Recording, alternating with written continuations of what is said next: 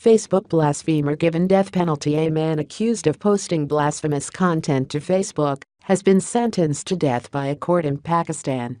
Taimur Raza was convicted after allegedly posting remarks about the Prophet Muhammad, his wives and companions within the site's comments. The public prosecutor involved said he believed it was the first time the death penalty had been awarded in a case related to social media. Human rights campaigners have expressed concern. Facebook itself has yet to comment on the case. The U.S. firm previously announced in March that it was deploying a team to Pakistan to address the government's concerns about blasphemous content on its service, but added that it still wished to protect the privacy and rights of its members. Pakistan's Prime Minister Nawaz Sharif has described blasphemy as being an unpardonable offense.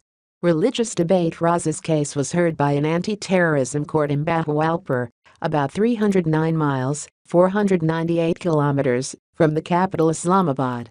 His defense lawyer said the 30-year-old had become involved in an argument about Islam on the social network with someone who had turned out to be a counter-terrorism official. The public prosecutor said the accused had been arrested after playing hate speech and blasphemous material from his phone at a bus stop, following which his handset had been confiscated and analyzed. Raza will be able to appeal against the death penalty at Lahore High Court and then, if required, in Pakistan's Supreme Court. The Express Tribune, a local newspaper, reported that the verdict came days after a college professor was refused bail in another case involving accusations of blasphemy on social media in Pakistan. Amnesty International recently published a report critical of Pakistan's blasphemy laws. They enable abuse and violate the country's international legal obligations to respect and protect a range of human rights, including freedom of religion or belief, and of opinion and expression, it said.